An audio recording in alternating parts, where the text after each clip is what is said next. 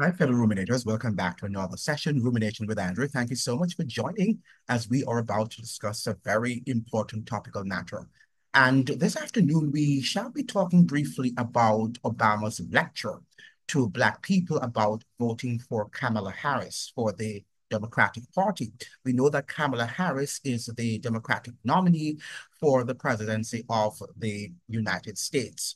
And she is deemed to be a Black woman and also a South Asian woman.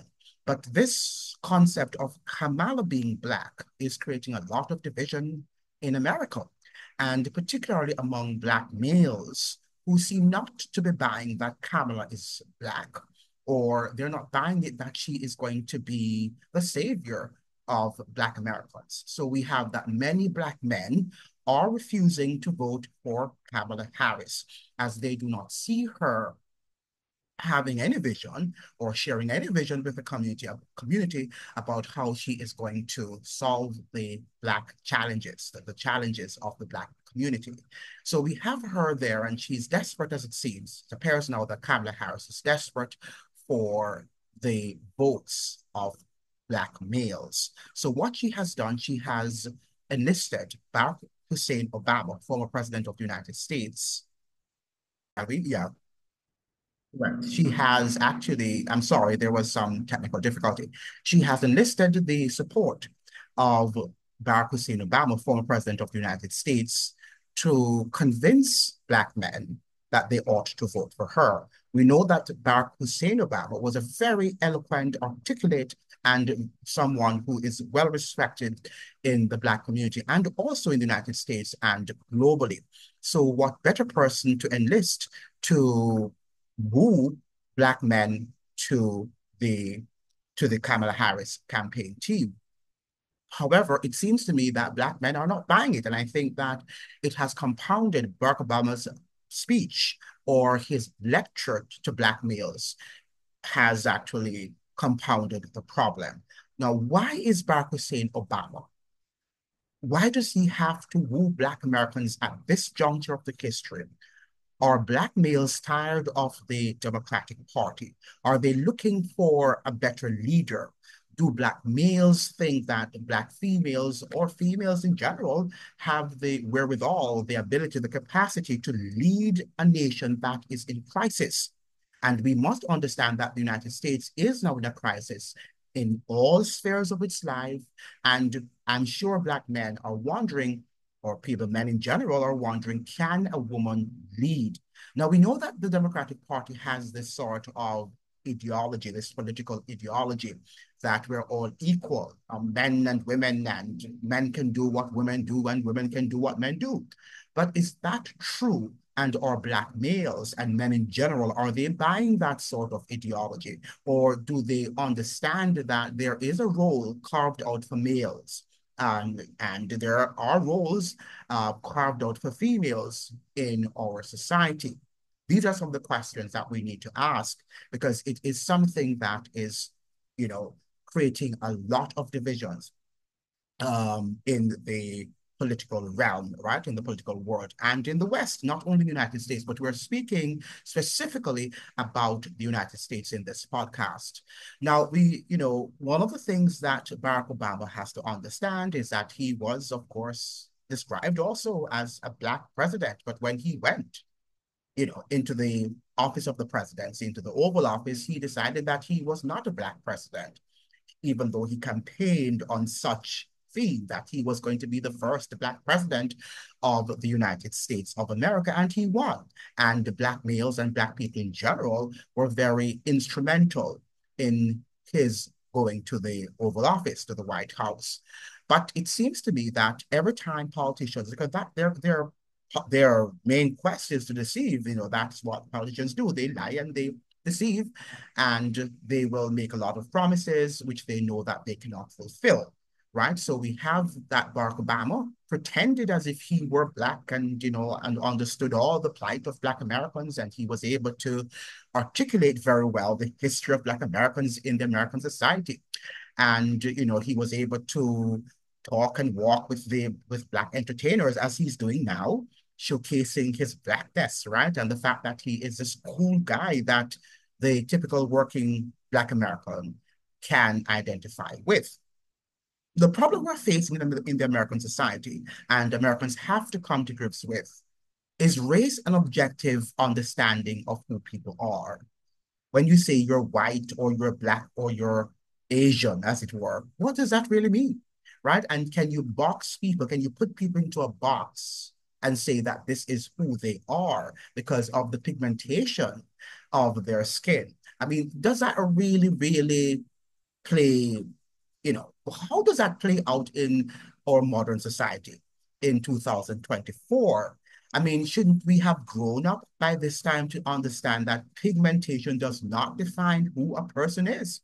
And that is why we have persons like the Martin Luther King Jr., who was saying that he was envisioning America in which people are not judged based on the color of their skin, but on the content of their character. And that does not just have to do with Black people. It has to do with any person, whether you're Asian or you are European or you're African, right? We all understand that we should judge a person based on the color, not on the color of their skin, I should say, but on the content of their character, right? That's how a person should be judged. Am I correct? Now, if we are going to also agree with that statement, which I'm sure a lot of Black people did, and perhaps people who are progressive, yeah, so that's a very reasonable statement, a very reasonable utterance by the former Dr. Martin Luther King Jr. The problem is, so I would like to extend that sort of pronouncement, that declaration by Dr. King. And the fact is that we should also not judge or vote for a political candidate based on the pigmentation of their skin, but based on the color of their skin. We should also elect them or vote for them, or him or her rather, based on the policies that they have presented to us.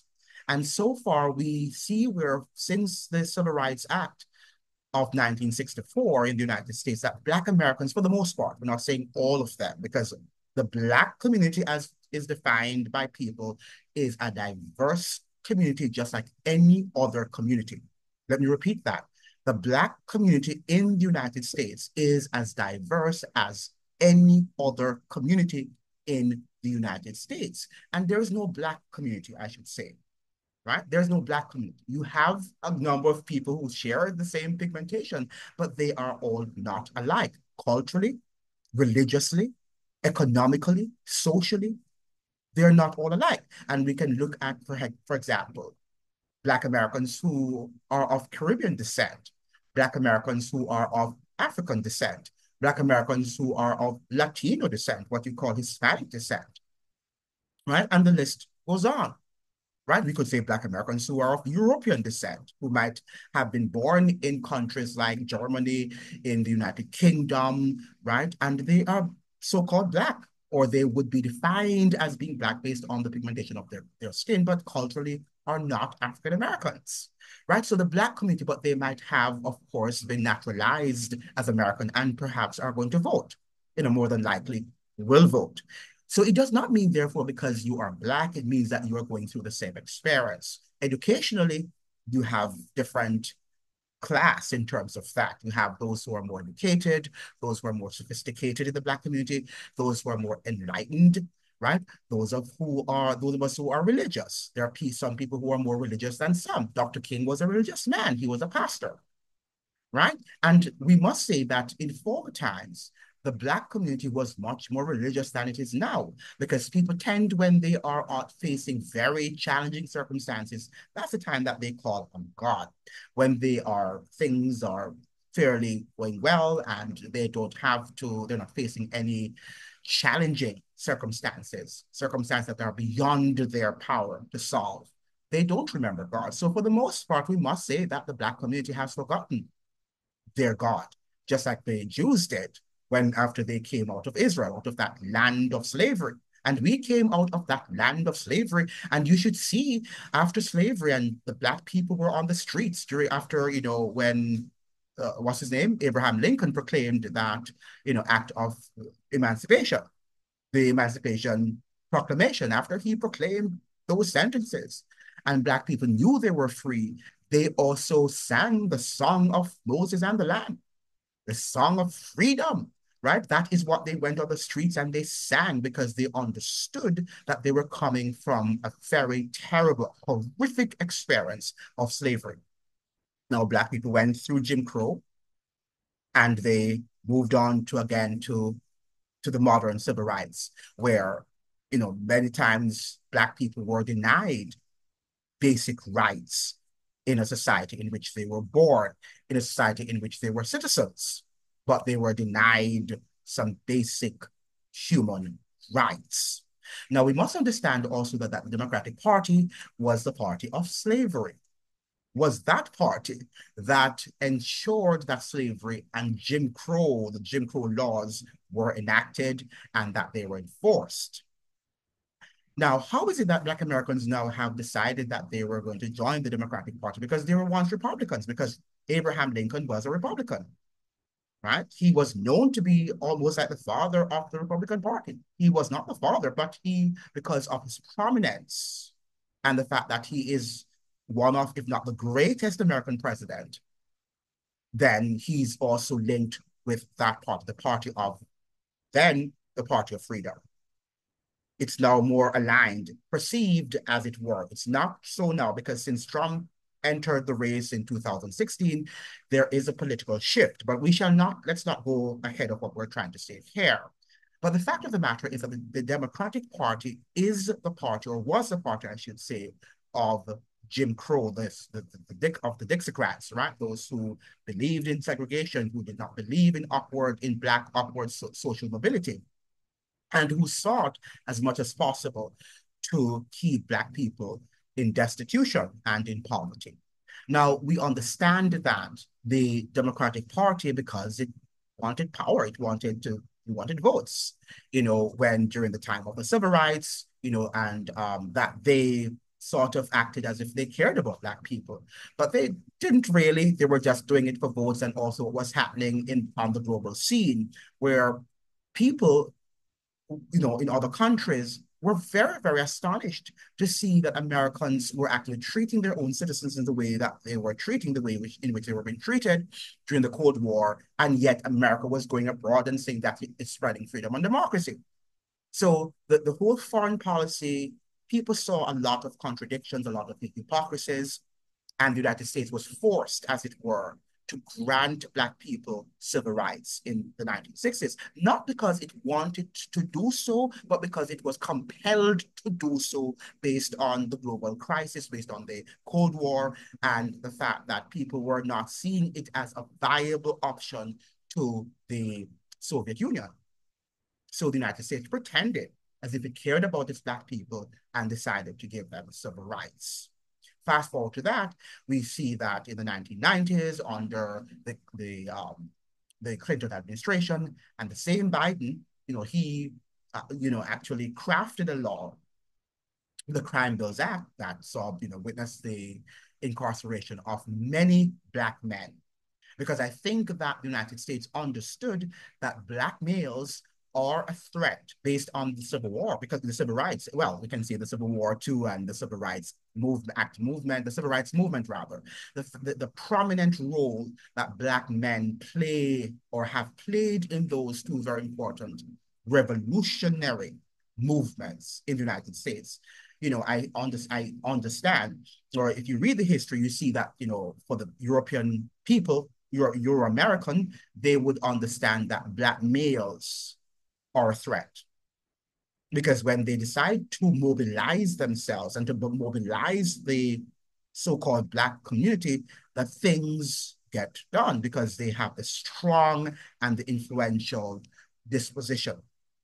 When we think of Dr. Martin Luther King Jr., when we think about Malcolm X's and the Marcus Garveys and the litany, right? The litany of very firm, solid Black males that we don't have anymore. It seems that we have lost them or they have been suppressed. We might have a few, but their voices are not heard. Because what we have today are people like the Barack Hussein Obamas who really have been bought and sold, right, by these very wealthy aristocrats and also oligarchs. So we know that Barack Hussein Obama, by now, he was sent by Wall Street to protect the economic interest of these economic bureaucrats, these economic elites. And so he did. And that's why he was not about implementing any progressive policies to improve the lives of the Black community. Now, we must say that Black males are not asking American politicians to give them things, to give them handouts. What they're asking for are policies for the American politicians, the government, to craft policies that will and that are more equitable and that will give them some amount of what should I say, freedom to live comfortably, peacefully in the American society, just like any other community. But America, the American policies, the American political policies have not always been and have never been, should I say, amenable to Black interest. They have always been antagonistic, particularly to Black men, because they understand that males represent systems of leadership, right? And if you weaken the structure of a man, then you're going to weaken the home. You're weakening that system of leadership. And that is what we're seeing now. There is a void, there is a dearth of male leadership in what is termed as the Black community. So we have because there's a vacuum, there's a void, people like Barack Hussein Obama's and the entertainers, and Barack Hussein Obama is also an entertainer, right? He's a politician, but he's also an entertainer because he entertains you by telling you what you need to do and pretending also as if he's a pastor and lecturing you and telling you that you have to do this because it is your religious obligation to vote for a woman because she is Black. What does that mean? As I suggested, we should be voting based on the person's policy, based on the politician's policies, and not based on the pigmentation of her or his skin. Because we have already seen a Black president, and we understand that Barack Hussein Obama said that he was not there to defend the interest of Black people. He was there as an American president, and he was working for the military-industrial complex. Right? He was a proud worker for that industry and not for the American people at large, specifically Black people, right? But so this is what Obama is here saying, that Black people should vote for Kamala because she's Black and because she's a woman. And what is that nonsense? Have we ever heard such nonsense in terms of the utterances of Barack Hussein Obama? Now, listen to what Barack Hussein Obama is saying. You're coming up, let me get this, sorry. You're coming up with all the kinds of reasons and excuses, Obama said about soft support for Vice President Kamala Harris among some Black men. And he continues, I've got a problem with that because part of it makes me think, and I'm speaking to men directly, part of it makes me think that, well, you just aren't feeling the idea of having a woman as president.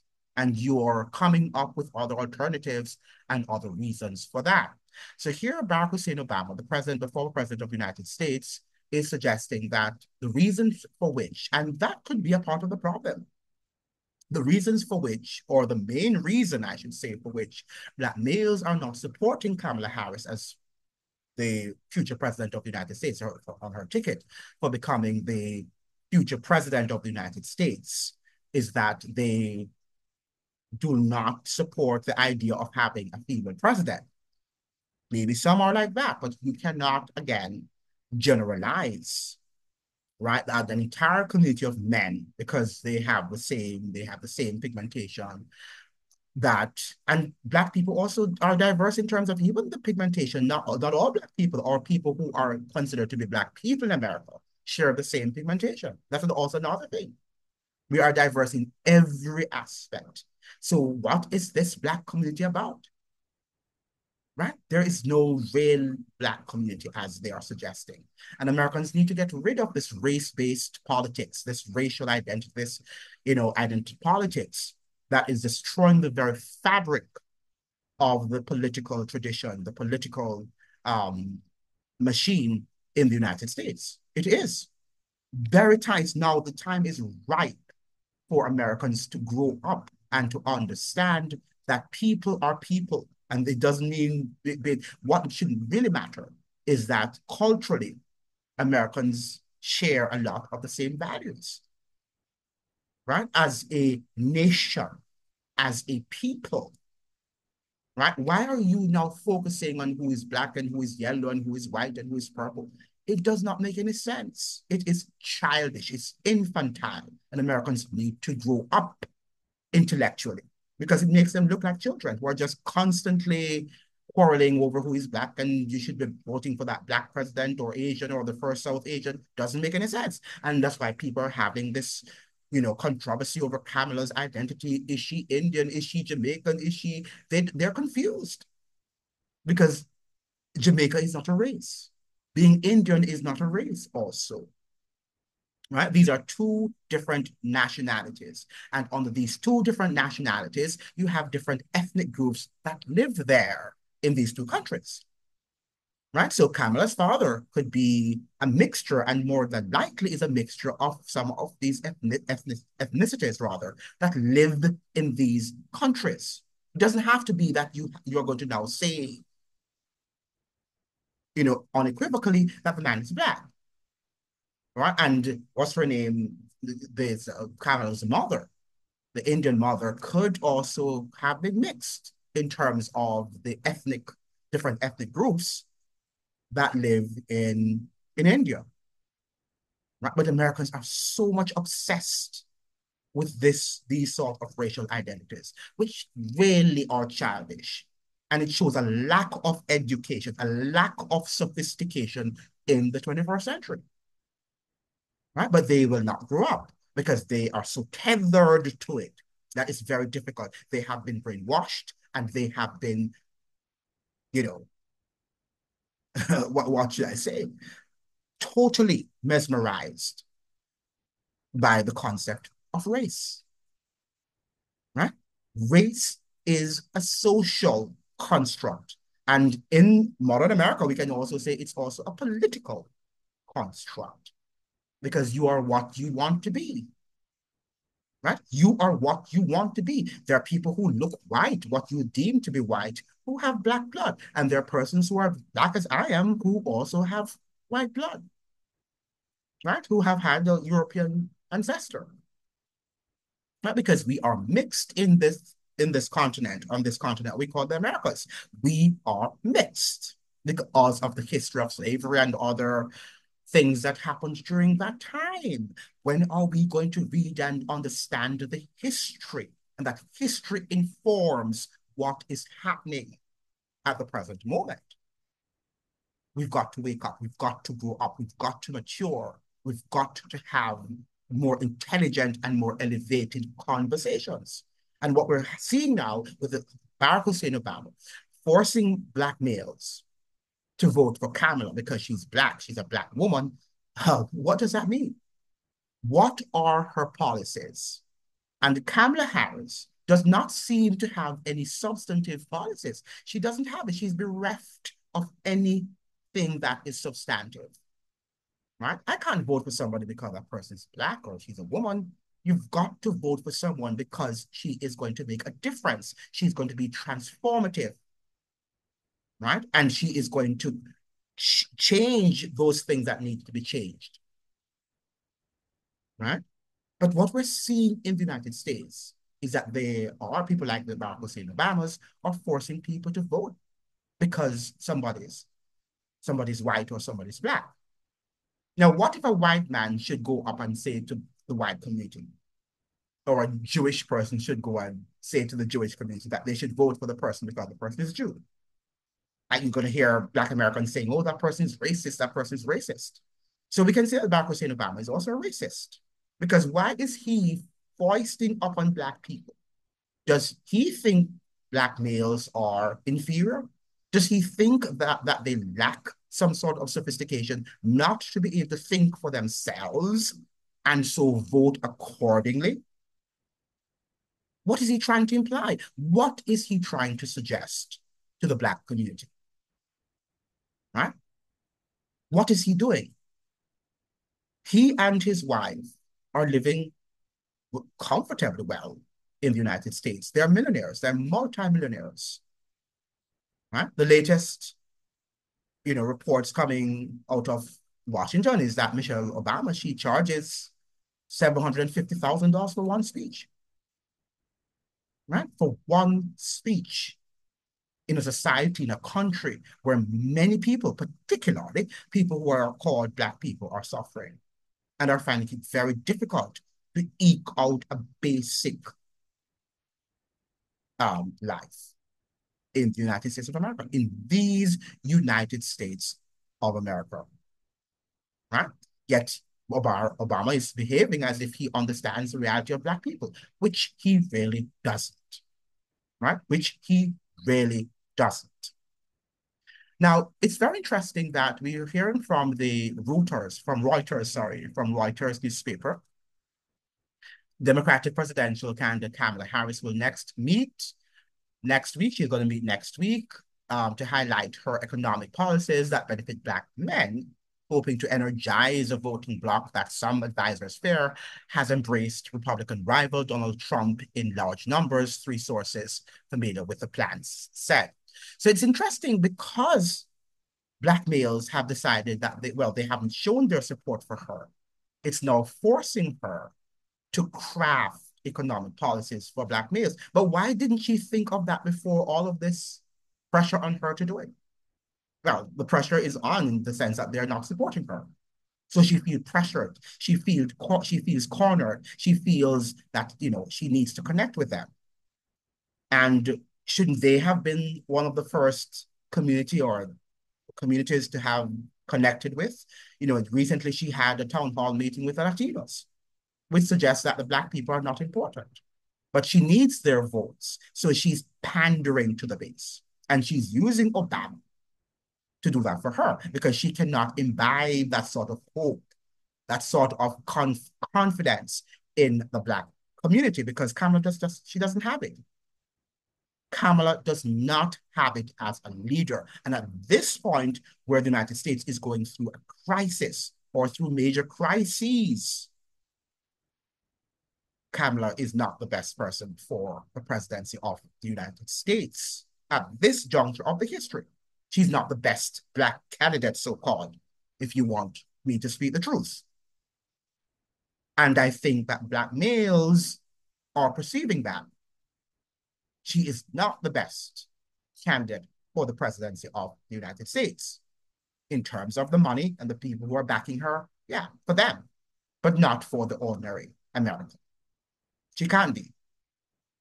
Now, the Reuters continue to say the policy focus will coincide with an event in Detroit on Tuesday where Harris will be interviewed by popular Black radio personality Charlamagne Tha God, who has been critical of the Biden administration, the sources said. See, they're always sending people who are, should I say, who support her campaign and who support her presidency. They're not going to send a Black leader or even a Black male who is articulate and who can ask her the hard questions. Right? So they're going to have something that is friendly and it looks like she is definitely a lover and someone who is willing to transform the Black community.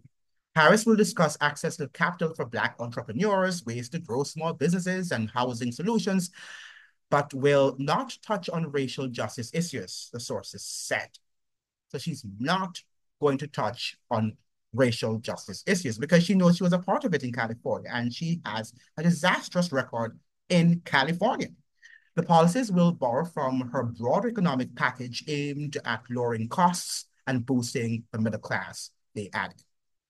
Now, I think the best thing, and Kamala needs to understand that, and I think she knows that, the best thing to boost the middle class is to stop the wars that the United States is waging against countries in the Middle East and in the world at large. If these wars are stopped, right? If the military-industrial complex is totally destroyed, right? Or significantly reduced, then I think that you can build the middle class and she could help small businesses. But we also saw during the pandemic that the Democratic Party was one of those, the main party, I should say, who wanted very long and lengthy lockdowns.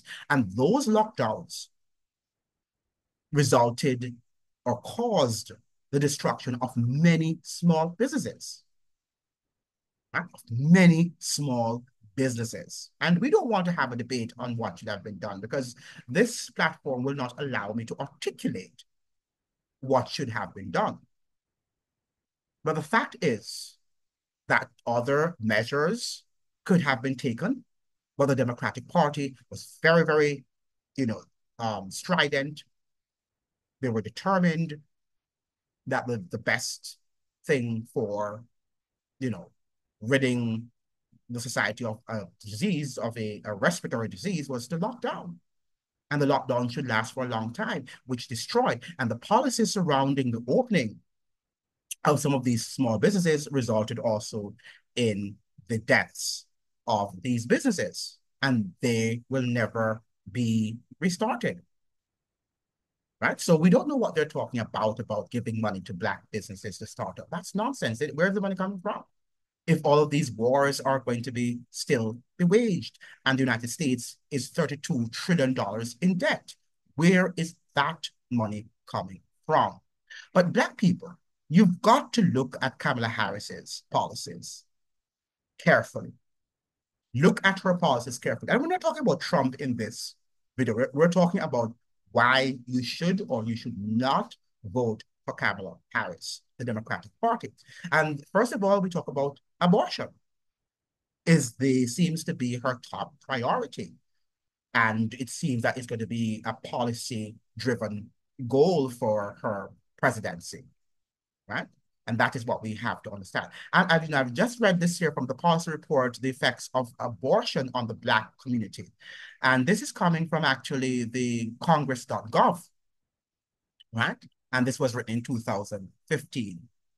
Now, politicians argue for abortion largely because they do not want to spend the necessary money to feed, clothe, and educate more people. I repeat that.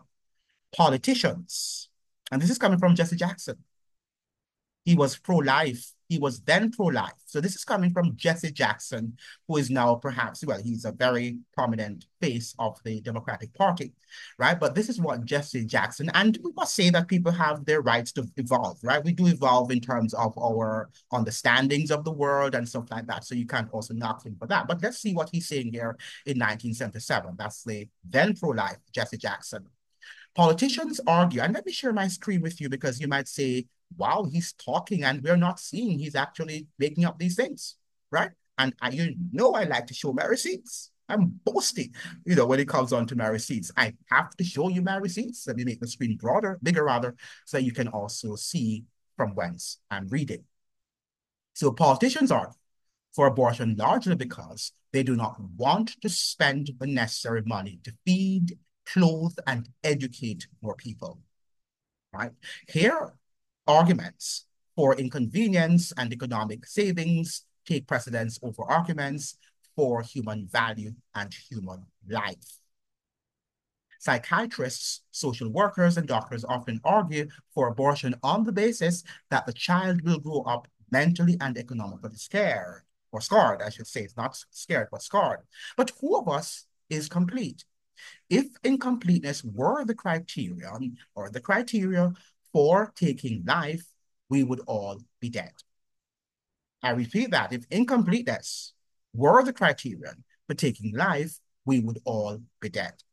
If you can justify abortion on the basis of emotional incompleteness, then your logic could also lead you to killing for other forms of incompleteness, blindness, crippleness, and old age. And he's right.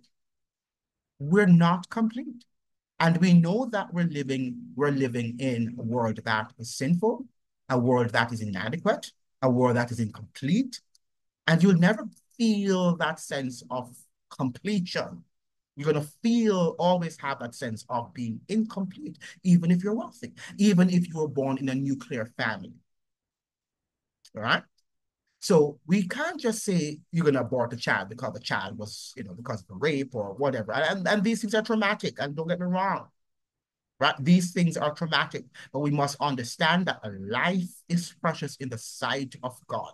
And life does not always come in the way in which we want it to come. Sometimes it is painful. Even going through our own lives, you might be going down the road, for example, and you got into an accident and one of your legs had to be amputated and you just have to deal with it. Are you going to kill yourself because you were walking with your two legs and you could have been mobile in the way you want to be mobile? No. And if you have to amputate your leg, your one of your legs, it's not something that's going to be celebrated. It's not going to be, a policy that is going to be implemented that those who have accidents should amputate their legs. Or if you have diabetes, you should amputate your leg because that is the way how to do it. That's not something you celebrate. You do it because, and you shamefully do it. Not that you should say you should shamefully do it, but you do it because it is required. It is necessary, but it's not something you're going to broadcast to the entire world. And it's almost like this abortion thing is becoming a situation in which women are now proud, have become proud advocates of murdering an unborn baby, of unaliving, as it were, though that baby might have come through very sorrowful means. We've got to be careful because we are not creators here. We are creatures, right? We are not creators of anything. Now, it's interesting here, there was some statistics, the stats that were given and since the 1973, let me share my screen with you again, because I just want to give you some little information here. Since the 1973 Roe versus Wade Supreme Court decision, over 54 million babies have been aborted in centers around the world, right? In the nation, around the nation, not the world, around the nation, not the world, around the nation. What am I saying? 54 million babies have been aborted in centers around the nation, the United States. 54 million. And this has been since 1973. So this is almost like a war on the unborn, right? This is a war on the unborn. Think about World War II and how many millions of people. But that was a world war. This is a national war, right? This is a national crisis. It can be said with certainty that the practice has had a personal, practical, and political effect on communities and citizens. Every town, city, ethnicity, and age group has suffered from the tragic effects of the most surgical and sometimes medical procedure. The true toll of abortion may remain unknown and immeasurable because the data, for the most part, has not been collected or has been ignored by those responsible for its collection. Right? For those, so listen to these, the abortion consumer. Disproportionately, the leading consumer of the abortionist services is the African American female, the Black female. According to the 2011 abortion surveillance report issued by the Center for Disease Control, Black women make up 14% of the childbearing population, yet obtained 36.2% of reported abortions. Black women have the highest abortion ratio in the country, with 474 abortions per 1,000 live births. Percentages at these levels illustrate that more than 19 million Black babies have been aborted since 1973. 19 million. 19 million. Right? 19 million babies have been aborted. Right? Now, let's go over now to the family, the nuclear family. We know that Democratic Party also supports same-sex marriages, right? And the transgendered agenda, they support that. So wholesome family values are outside the door, traditional family values. And we know that the Black community is facing a crisis in the family, right? We understand that the fathers are not in the homes, many of them are in prison.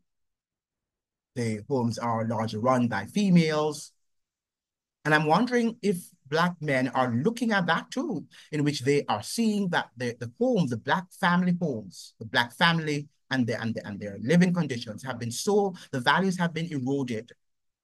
And they're seeing that many, particularly their sons, are not brought up in the way that they would like to see their sons being brought up because the Black males are not in the homes. And we know that the policies in the 1990s of the Bill Clinton administration was to take the Black male out of the home and have the home run by females. And we see successive generations where Black males continue to go to prison, right? And they are among the most incarcerated, if not the most incarcerated, in the American prison system. Right? And these are policies supported by the Democratic Party, a party that we say is less racist, less pro-business. But is it? Is the Democratic Party less pro-business? Is it also, or is it shifting? Is it going back? Is it regressing to the party of the Dixiecrats, of the segregationists? But it's using these four progressive policies, as it is purporting itself to be, these four cultural wars to cement its, or to solidify, I should say, its prominence and to pretend as if it is progressive and it is pro-Black people when it is not. Right? It is not pro-Black people. The party of war, we see where the Democratic Party under Barack Hussein Obama has shifted, moved to becoming a party of war, who engenders war. I told you on this podcast that, what's his name, Joe Biden, could not have settled down in the White House before he started a war with Russia in the Ukraine. And we know reports are coming out that they could have brokered out a peace deal with Putin. America could have done it, but America refused to do it. Biden refused to ink out, to broker that peace agreement with the Russians because he understands that the United States is on that quest for full spectrum dominance. And in order to do that, you have to, induce wars. You've got to start up wars. You have to be a war machine because people are not going to allow you to just come into their countries and control without fighting. Right? They're going to fight. They're going to fight for the resources. They're going to fight for their cultural habits and their norms and their mores. Right? But the United States wants to eclipse. So this is the Kamala Harris. This is the sort of party that Kamala Harris is vying for the presidency. This is what she is going to do. These are some of the policies. And are you in agreement with those policies? Right? And we're not suggesting here that women should not have the freedom to do, or men or whoever, citizens in general. And remember now that when we say the woman has the right, it's her body, remember now that it takes two to tango, and you have a male in that. Males also have a right to decide whether or not, because without him, she wouldn't be able to be pregnant anyway. So both should have or should make that decision whether an abortion should be had. I'm not for abortion, but I'm saying that if it is that it merits and is justified, then let it be. But it can't be that it's only the woman, right, who makes that decision. Yeah, if there's no male support, maybe she has to. But if both of them are living together, can't be that the woman just gets up because she doesn't want a child. Then she goes and she aborts it. So what world are we living in? So because I don't want a nose, well, I can't live without a nose, right? Let's say an ear, right? If I don't want one of my ears, I just go and take it off. And I think we're coming to that society because we are so crude as a populace right now. As a global populace, people are crude and they're stupid. They're unwise.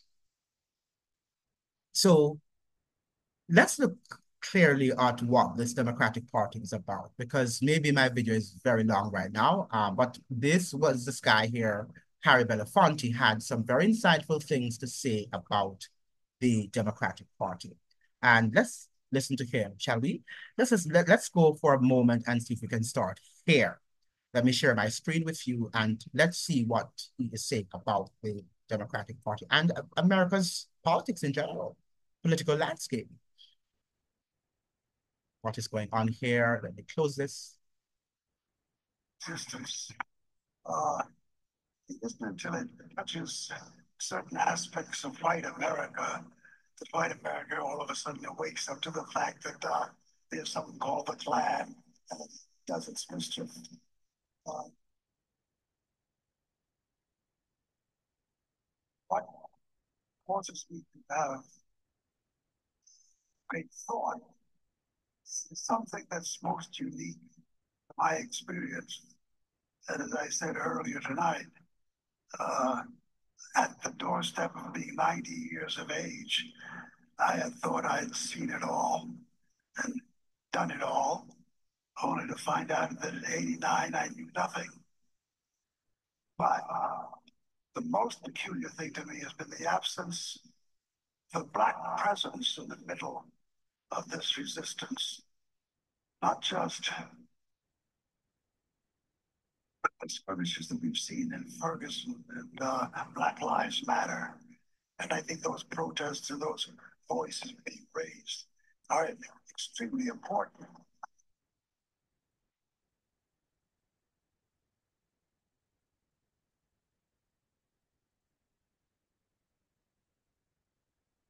Let me move over to shift over to this part where he was talking about, Black people in politics in general, particularly the Democratic Party. All right, so let me see if we could go here. Began to become heads of corporations. They became players in the game. All right, so he's talking about black, yeah. So he's about to talk about Black people and their evolution in the American political system. And began to become big-time players and began to become heads of corporations. Oh, did I? Sorry, I sorry. Let me go back to give you some sort of context, okay? Yeah, let me see if I could stop. Lost. We will forever be distracted with possessions and trinkets and idle. And I think one of the big things that happened was that when Black people began to be anointed by the trinkets of this capitalist society and began to become big-time players and began to become heads of corporations, they became players in the game of our own demise. Ventures. The heart is to find a space for rebellion. So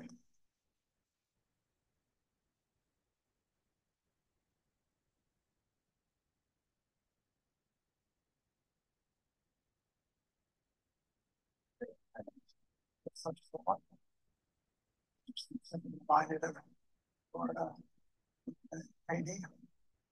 They sit, close to my own feelings and thoughts because I was one of the voices that was raised in recruiting those young students to participate in our rebellion.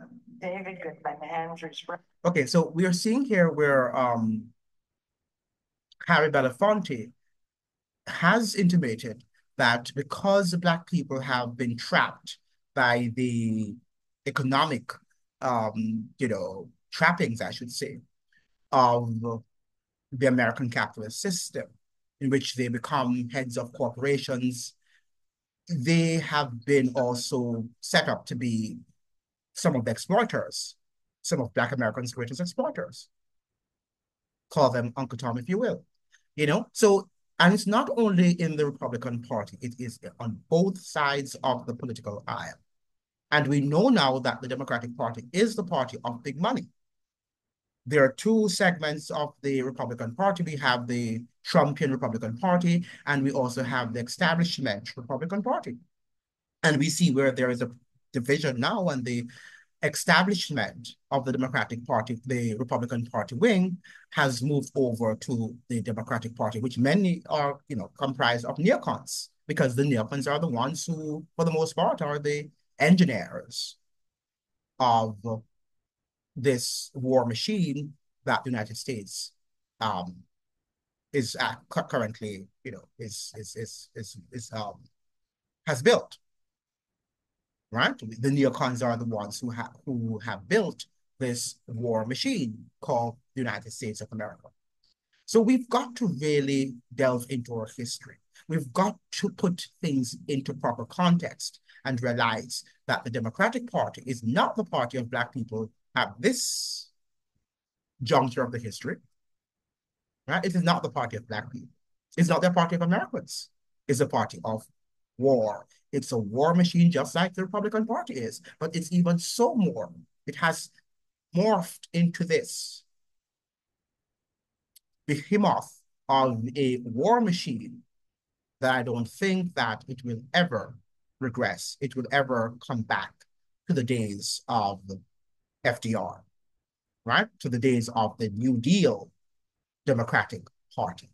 Thank you so much for joining. I hope that you would like and you share and you subscribe. Remember now that you have to like the videos so the videos can be shared on the platforms.